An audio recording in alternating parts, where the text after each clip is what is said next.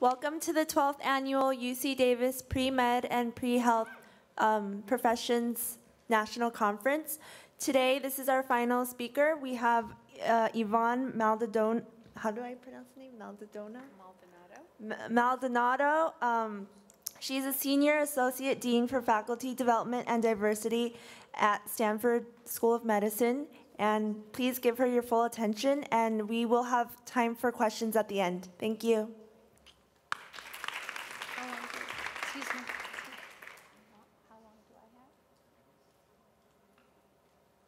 Okay, perfect. Hi, everybody. Thank you. I'm sure you're all have had a long day, and it's been very exciting. It's a beautiful campus. I have a lot of friends whose kids have come to school here, so thank you for your attention. So I only have a few slides today, and I'm happy to make this interactive as well, or we can leave time for questions. But as you heard, I'm the Senior Associate Dean for Faculty Development and Diversity in the School of Medicine, and I also have several other roles. That role is the most recent. I'm the Director of the Global Child Health Program for the School of Medicine and the Department of Pediatrics, as well as the Chief of the Pediatric Infectious Disease Division at the medical school and at the Packard Children's Hospital. So I've been quite busy in a lot of areas that you would consider leadership roles, and have learned a lot of lessons along the way, along the bumps along the way. And mostly what I'm going to talk about today are just general observations.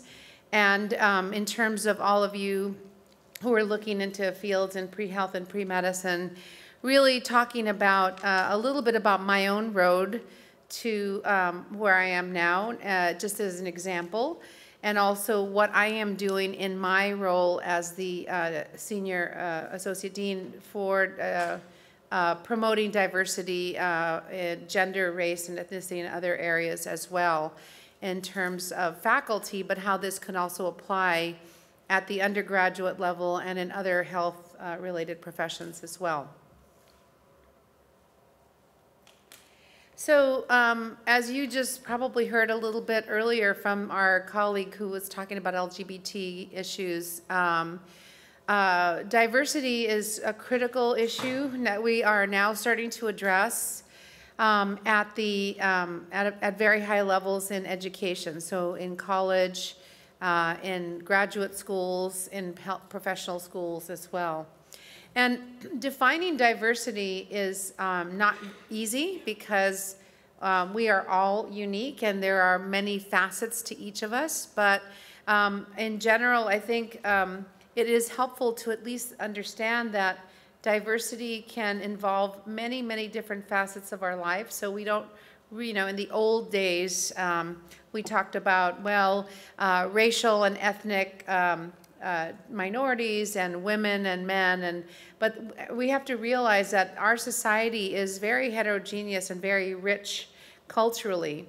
And so I think all of these areas are very important. And today I'll focus specifically about the role of women and how far we have come, what are areas that we can improve in, and areas where we have already some action items on the table here in California, at my school, and across the country. So I'm speaking as a dean who really deals with faculty. So my job at Stanford, the first thing I did when I took this job was change the charge of the office. So it used to be known as the Office of Leadership and Diversity. And in thinking long and hard about, first of all, whether I wanted to take on the position, because I had many other opportunities to work. I actually do a lot of work in global health. I'm going to be leaving tomorrow to go to Mexico and to Geneva to work on polio eradication research programs. And so I really had to think about what is my role going to be in the dean's office around faculty development or leadership and diversity, and what can I do, or can I do anything?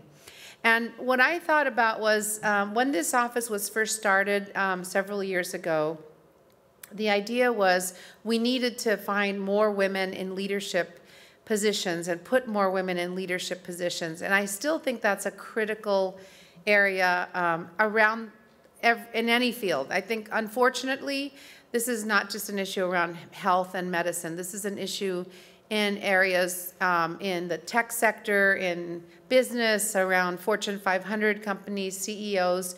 Anywhere you look, we still haven't broken through that ceiling yet in the numbers that I think we should be. And we'll talk a little bit about that. So, but what I really wanted to address was I didn't want people at least in my school of medicine, to feel that if they weren't in a position that had a title after it, that is, if they weren't in a leadership position that had a title, that they were failing as leaders. I believe that if you are a health provider, if you are taking care of patient populations around the world and around the country, and if you are leading your community as a role model, you are a leader. So having a title after your name, while it is important and while we do need to have diversity at that level, is not the only metric for being considered a leader in a community. In particular, healthcare providers, I think, are one of the few professions still where we have confidence in our profession. So I think that when people have done polls looking at who would they trust, people still trust their physician, their healthcare providers. I think they still generally believe that we have something important to do in their lives and to help them maintain their health and help them when they're ill. So I think that we still have very prominent roles in our communities. And in fact, I am an academic physician. I've been an academic physician my whole career, but many doctors and nurses and other healthcare providers will not be in academic medicine and will still be very important leaders in our community. So I think that not having a title is not as important as making sure that in my role in the School of Medicine, that we make sure that women and other diverse populations are trained well so that they can handle these de facto leadership roles, so that they can thrive in their roles, in their professions, and so that they can have the proper work-life balance. I'm not saying that we're going to have a perfect solution to all of these issues, but we can tackle those, and we can start by at least acknowledging that these exist. And once you at least acknowledge something, you demystify it, you make it an issue that can be dealt with, and you can start trying to be innovative about how to deal with that. So of course, as we know, women really are coming through their careers in their 20s, 30s, and 40s at the beginning of their careers. And that's the time when they're having their children. And your family is the focus of your life. That's the most important thing in your life. And yet, more and more of us have careers. And how do we balance the development and nurturing of our family while we're trying to develop and nurture our careers as well? So that is really the main crux of I think, the biggest debate that we have across the country as we discuss women in leadership in any role, whether it's medicine, law, business, it doesn't matter.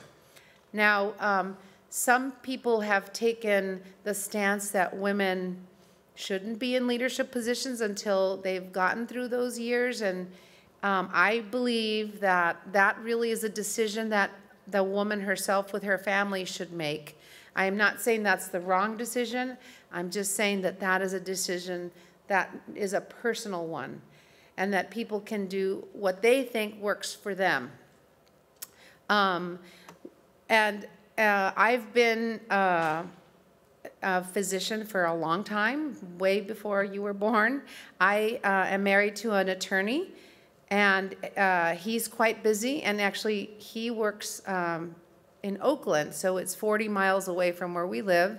So he's not usually in the area during the days when most of the activities happen. I have 3 children. They're all grown up now, although we're still very involved with their lives. I don't think you ever stop working with your children and helping them out, but at least on a day-to-day, just time and physical basis, when they're growing up, you spend a lot of time with them. And that is probably the most difficult time for a woman when, again, she's trying to balance both of those very important roles in her life. When I first started off as a physician, there were women who were more senior than I who had different approaches to this. Some of the women said, I believe it's not appropriate to have children if I'm going to go into a full-time career, so I'm not going to have kids. And I think that for them, that choice probably worked well. The woman that I work with, who's my boss, who's the vice dean, so she's really running along with the dean himself, runs really the whole School of Medicine.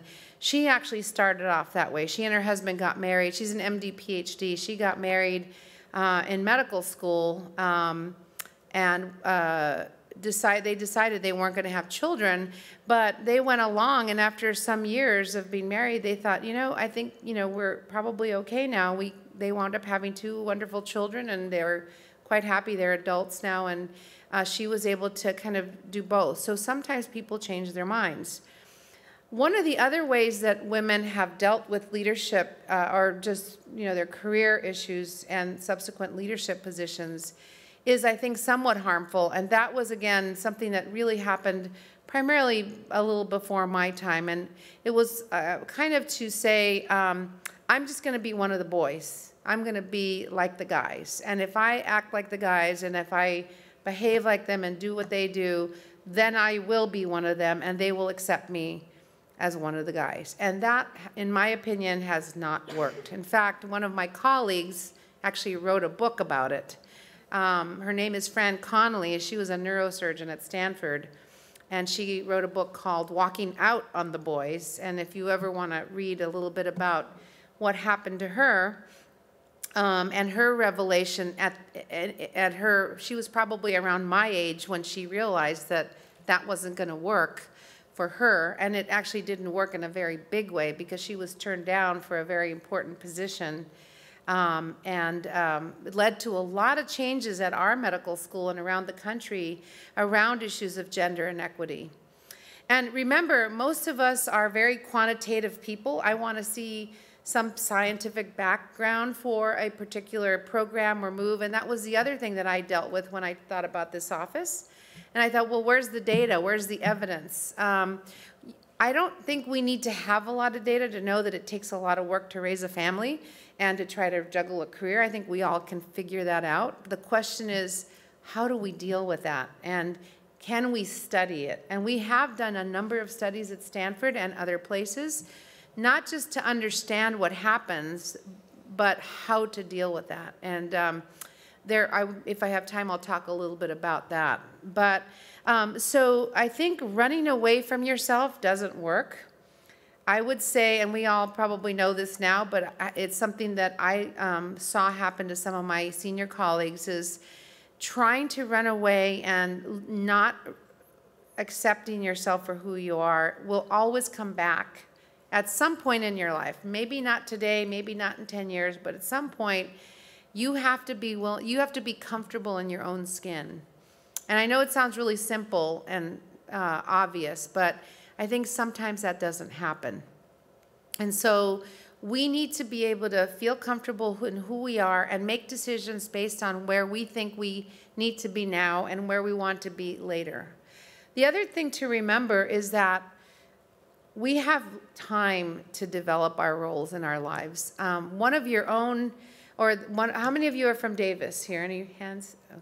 So the chair of pediatrics is a woman here, and she came to Stanford a few weeks ago, and she gave a talk called The Future of Women in Pediatrics. Now, I'm a pediatrician, and it was one of the best talks I've ever heard.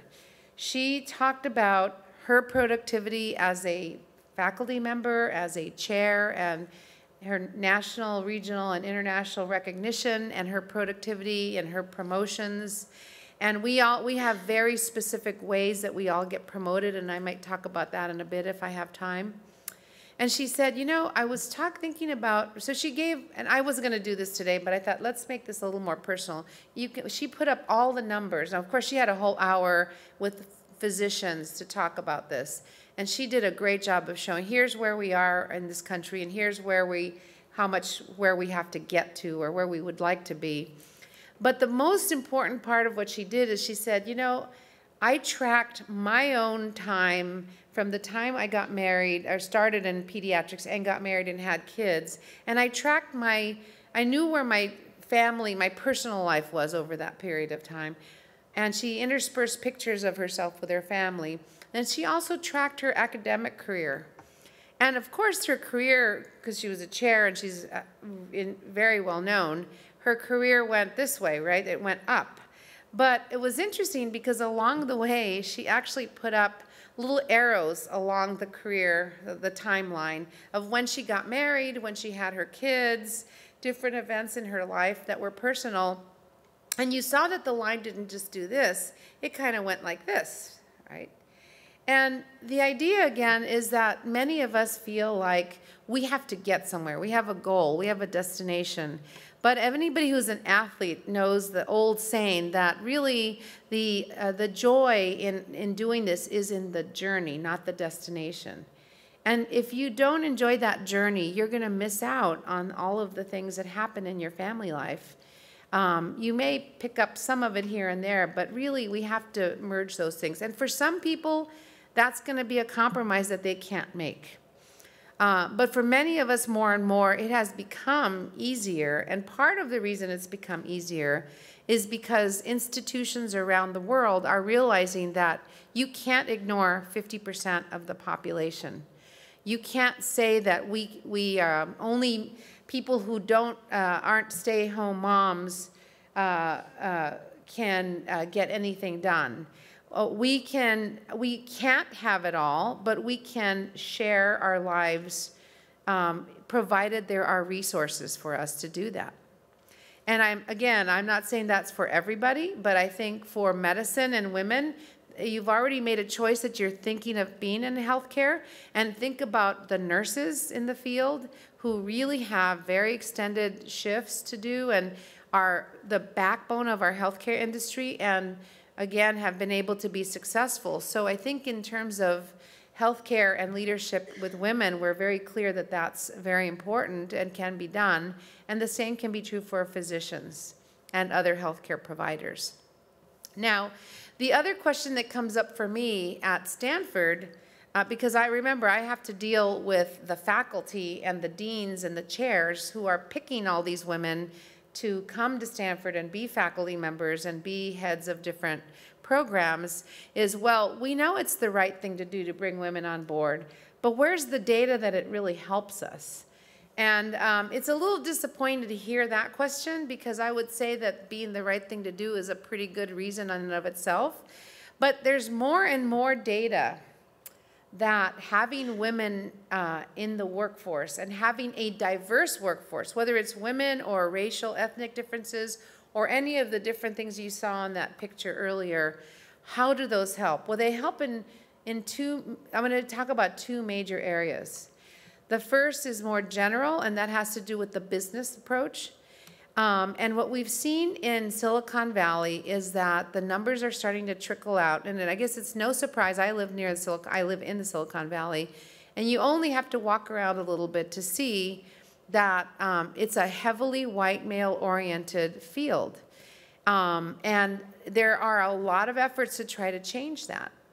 And why would that be? Why would a business model have to do that? They're not always interested in the right thing to do. They're interested in the bottom line. And it turns out that there's more and more data that shows that when you have diverse groups working together, and these have been done under well-controlled studies, you actually wind up with more innovative ideas, more differences in ideas, greater breadth of ideas, because you don't have a group of people who think the same way, who act the same way, who like the same things, right? And so when you have groups that include many interests, many backgrounds, you're much more likely to tackle a problem and come up with more solutions and more innovative solutions than a group that's not so diverse. And there's very good evidence to that regard.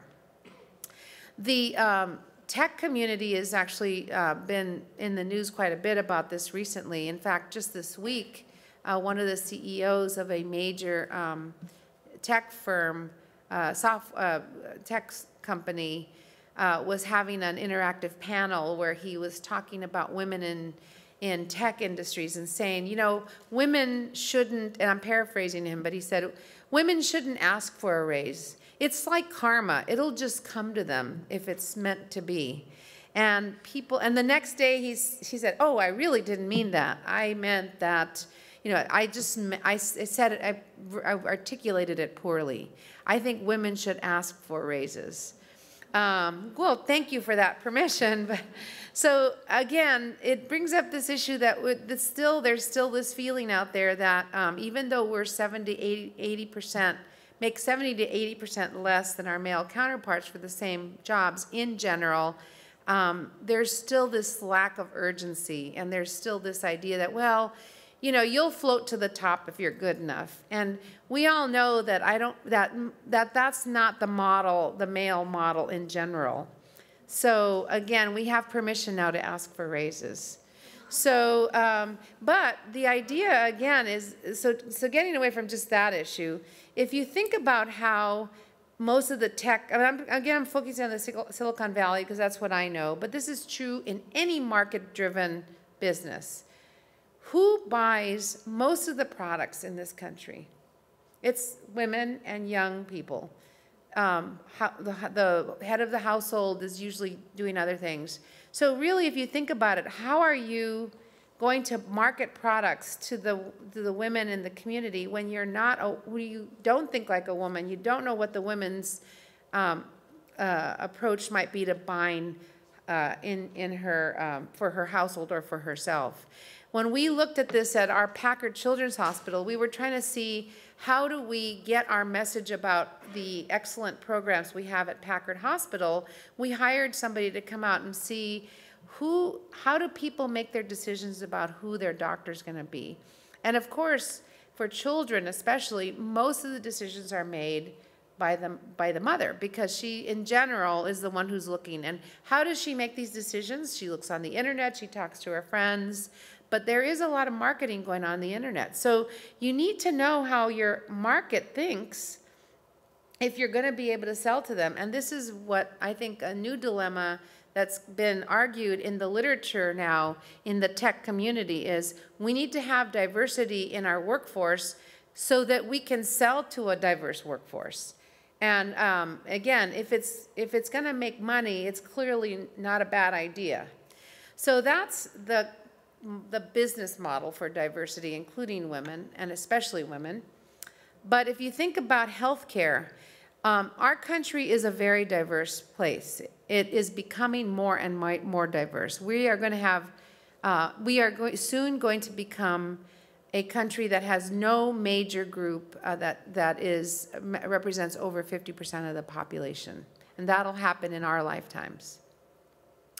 And yet, when we and in addition to that, we are going to have a big influx of of baby boomers coming into the healthcare system as my generation gets older and needs more care. And we have many different kinds of people, backgrounds, but we know for sure that half of us are going to be women. So we need providers who know either are women or who know how to deal with women. So I think women's leadership can really inform that. And one of the ways we can do that is by being there, making the programs, helping to train our colleagues so that they are culturally competent. I think many of you know what that means, right? Culturally competent means that you acknowledge that there are other people with different viewpoints, different cultural contexts, and this is critical for healthcare because these are people who are putting the very most private, most thoughts and actions in their lives at your feet for you to utilize in helping them stay healthy or in helping them be cured. I took that we all take that responsibility very seriously, and it is it's a tremendous honor, but it's also a very large and important responsibility. And you need to be able to not necessarily know everything about that person's culture or background, but you need to be able to understand how to respect it, how to get that person to divulge some of that part of them so that you can help them with their healthcare needs. So clearly, as we become more diverse in the United States, we are going to need to have a more diverse workforce. And again, because women make up half of the population of this country, we have to be at the table making those decisions as well. So again, when you see this, I always bring this up to my faculty because they always say, well, again, it's the right thing to do, but where's the evidence that it's really important to others other than the person who's getting included? And so again, diversity of thought is central to innovation. It's very clear. There's a lot of data now to support that. Again, achieving a culturally competent clinical workforce is much better for patient care. I'm bilingual, I speak Spanish, and I can tell you that when I'm in the room speaking to a family in Spanish, even if they're not from a country that I'm familiar with, there's a barrier that's been taken down for that family. And again, I'm not saying everyone should speak Spanish, but I'm saying you can see that the impact of having a culturally welcoming and including environment really helps break those barriers for the patients. And also, it's really important for us to build our next generation of academic leaders. As we move along, my generation is getting ready. Many of my generation are starting to retire. Some of us probably won't be able to afford retirement for some time, but your generation is going to be taking on that role, and we want you to be the diverse workforce that's going to come up with all the next great ideas for all of us. So this is just a picture I put in there to show you some of my colleagues here on and of course this is only a few people out of 1,500 faculty that we have, but this is our chair of psychiatry, Dr. Laura Roberts, and Dr. Gabriel Garcia, who's an internist. He is just stepped down as our dean of admissions. Odetta Harris, she's the chief of neurosurgery at the Veterans Hospital in Palo Alto, and a group of our basic scientists here. And that's a picture that I put in there for PR reasons, not for you guys. So I'm going to come to the end here, and I wanted to just give you a couple of little studies that have come about recently, because you'll probably hear these terms. And one of the areas that we need to deal with, I think, in terms of training, I certainly deal with it at the School of Medicine with our senior leadership and our faculty in general as well, and so do they on the main campus. And I think one of the leaders in this area is here, Dr. David Acosta is very involved and is one of the leaders in these areas, is the area of unconscious bias. How many of you have heard about that? Okay, good. So you know, I'm going to tell you a story about unconscious bias and how pervasive it is, how automatic it is, and potentially how damaging it can be. It's a story about hurricanes. It has nothing to do with people. So, and has anybody, did I tell this story to any of you already? No, you haven't been to the last session, sorry.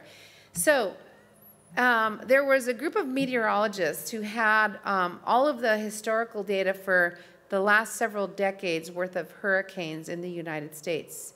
And they were trying to catalog what the severity and the damage and the losses were around hurricanes over the last several decades. I think one of the aims was to see if the hurricanes had gotten worse, how are we dealing with financial losses, et cetera.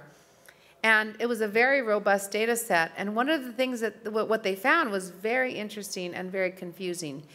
They found that when you analyzed the effect of hurricanes on number of deaths, number one, from hurricanes, and cost and damage from each one of them, that the one that hurricanes that were named after women were more likely to cause more deaths and damage than hurricanes that were named after men. Now, I'm sure many of you have heard a little bit about the story, but I'm going to finish up the story here to make a point. And also, many of you know how hurricanes are named. So hurricanes are named in alphabetical order. We all know that because as you go along, you say, okay, that one's named B, and the next one's going to be a C. And for a long time, they were named 1 year all women, next year all men. And then now they go through where they name them alternating male and female names. So I guess that might have been another diversity issue, not sure. But the point is that they, yes, and actually it was, people were offended. They said, well, wait a second, we want them to be mixed up. We don't want hurricanes being branded as males or females, so they mix them up.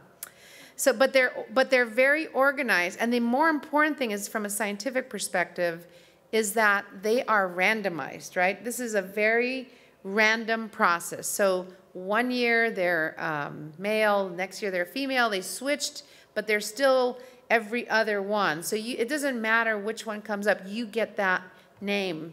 And then they're alphabetical. So that is the definition of a double-blind randomized trial. And that is a very robust way to study outcomes.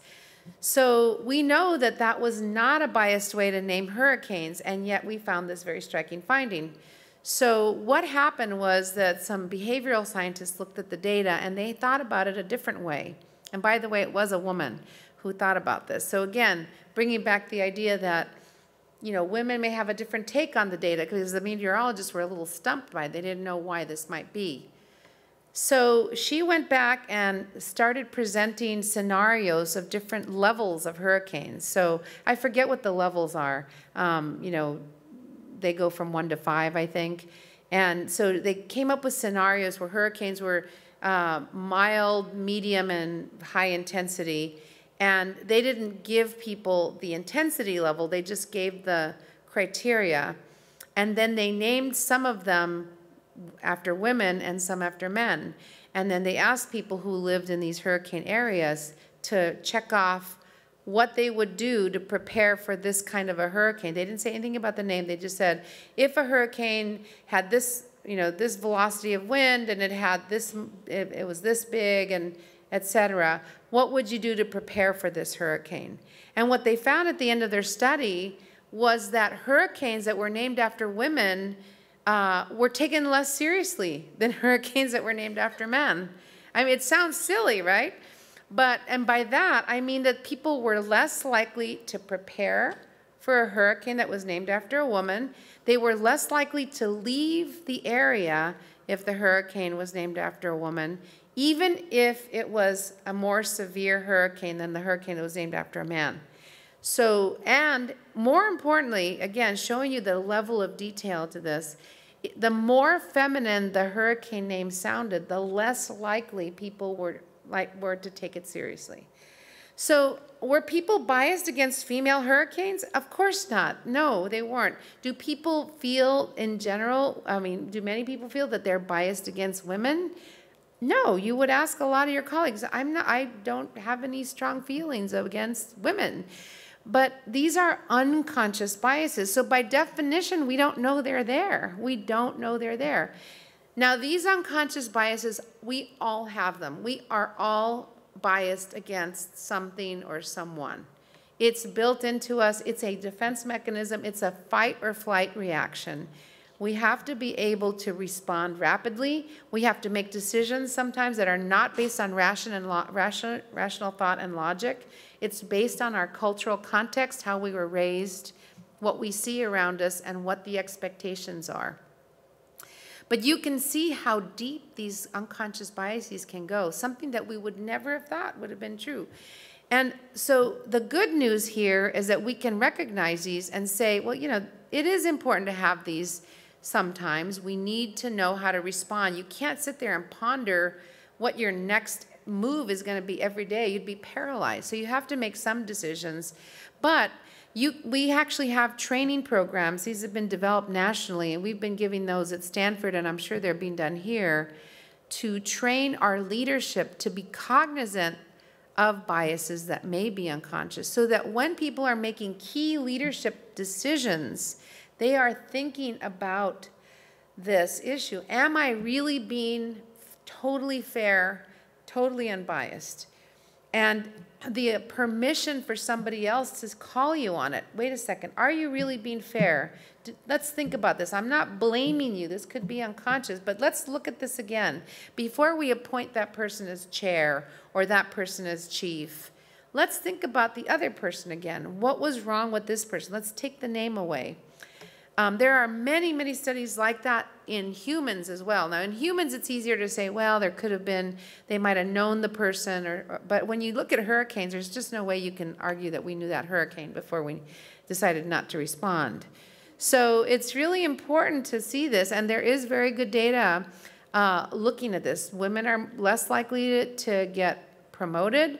They're less likely to get strong letters of recommendation. The letters are going to be less robust, all things being equal. And I tell one story about one of my colleagues at Stanford who is transgender. He used to be a woman. He's a very well-known international scientist. And when he was still going through his change, he wrote about this. He was told by many of his colleagues who didn't know his background and just knew him as a man, you know, I know your sister's work, and your sister's work was not as good as your work. Well, he doesn't have a sister. It was him. So it was really interesting. He wrote about this. I think he wrote it in an editorial in Science, a magazine, which is very prominent. So again, I don't think people mean to do this, but again, we need to, and so we just need to be aware of this. And I think one of the things is not to be bitter, not to be angry, not to feel defeated, but to say, let's acknowledge that this exists. And as somebody brought up in one of the previous sessions, we need to be able to acknowledge this as people who have biases, and if we're the recipient of the bias, we need to learn how to stand up to it and say, and call people out in a respectful way and say, let's think about this again. Let's go back over and be able to stand up. And one of the things that we're offering at Stanford is leadership training, not only for all people, men, women, all groups. Everyone needs to have training to understand how do you negotiate, how do you say no, how do you, try to achieve work-life balance that works for you. But women, more than men, statistically are going to be more likely to back off, to say, yes, I'll take on that extra assignment, even though I have other things to do and I really want to get home. And the reason that women do it, and these have been shown in studies, is because they're more likely to be afraid that it's going to affect their promotion or their career advancement if they don't say no, if they don't say yes. Men don't have the same, statistically, have the same compulsion to say yes to taking on extra assignments. So therefore, they're more likely to be able to focus on their work and be promoted and move forward. Those are things that we are working with, and we are working on with both our men leaders and our male colleagues and women. We need our male colleagues to be more willing to take things on instead of letting them go, because the women, they know there's always the women will take on the role, and our male and female leaders to not just think, well, let's give it to the woman because she'll be less likely to give me a hard time and say, no, I don't want to do it. So those are things that we can do actively. And in ourselves, we can also be much more aware of how we are responding and be more careful. I actually face this on a daily basis, even at my stage of my career. I still, in fact, yesterday something came up where I really had to fight back something that kept coming back time and time again. And I said, I don't know how many times I have to say no. I can't do that. It's not acceptable. There was something that I really just felt was not going to work out. And in the end, we came up with a different solution. It took a lot of work. And instead of getting angry and storming out, I just sat down and said, okay, I'll help you with this, but you need to come up with a different solution, and I'll help you. And we did. We came up with it. So it doesn't go away, but it can be a productive discussion as long as everybody's respectful at the table. So I'm going to show you my last slide because I know we're running out of time and I'm sure you're all hungry. This is just a structure of women in academic medicine. It's a true pyramid, which means that there are more women at the bottom of the pyramid, and as you get up the pyramid, there are less women at leadership positions. This is where I am right now. I'm a dean. I'm also a full professor. So I have to say that I don't have a magic formula for how this happens. I think that part of it has to do with, again, trying to feel comfortable in your own skin. Having a mentor is critical. I still talk to my mentor, who's a senior person at Stanford also. And even this thing that happened to me yesterday, I called her right before. I said, here's what I want to do. What do you think? And she said, yeah, sounds good, but I would also do this. So having that person who can help you is great, and you can do return the favor as well.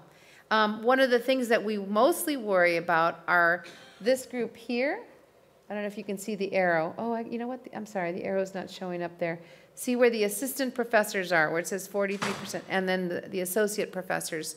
And the reason we worry most about that group is because you can see that over half of the instructors, so the base level, are women.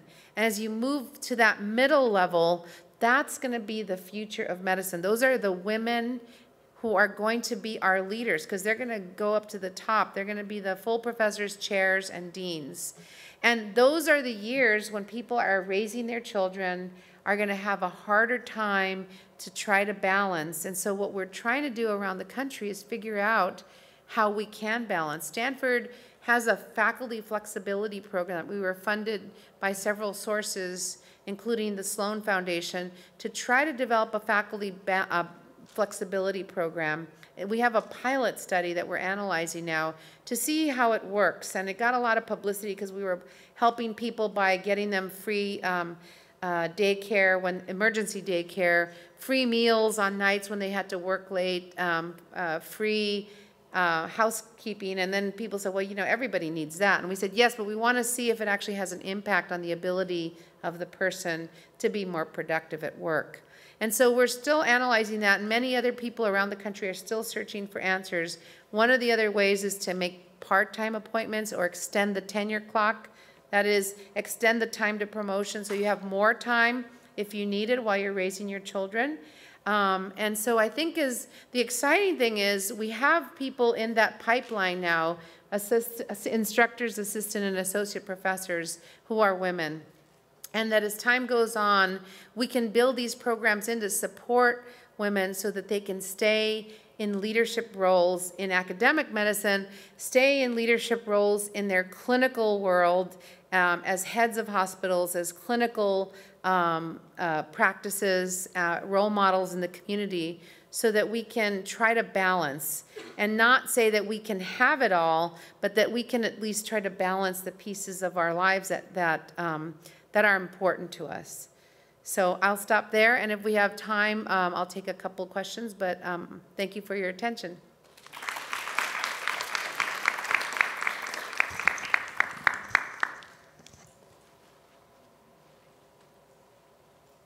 Yes. What's my ethnicity? So I grew up, my family's from Mexico. And I grew up and I call myself half generation because I was born in the U.S., and my parents came to the U.S. early on, and we were born and raised here, but my mom was a working mom, so every summer I would move back to Mexico and live with my grandmother while my mom, because it was too expensive to have childcare. So I've spent a lot, in fact, I still work in Mexico quite a bit. Yes?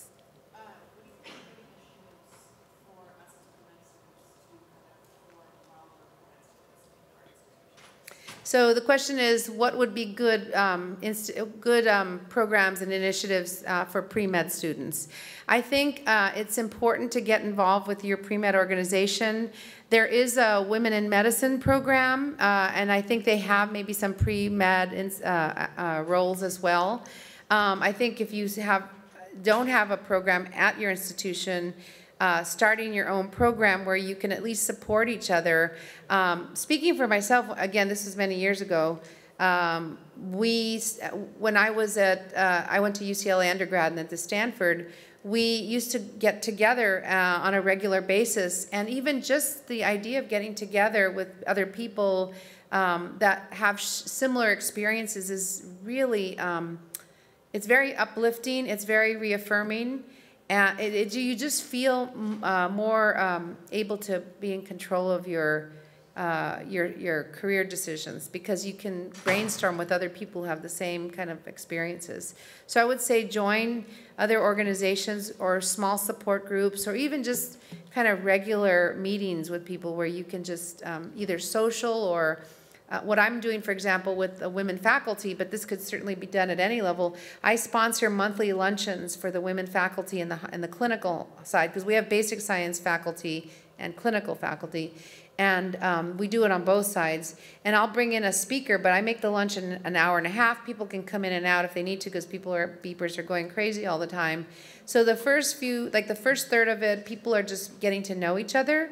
The second third, we have a speaker who will talk about negotiating skills, or how they, you know, their story about how they got through. Hearing other people's stories is really helpful, because you can say, oh, I'm not the only one who went through that. It's not just me, because we tend to take on a lot of this guilt or burden on ourselves. There must be something wrong with me.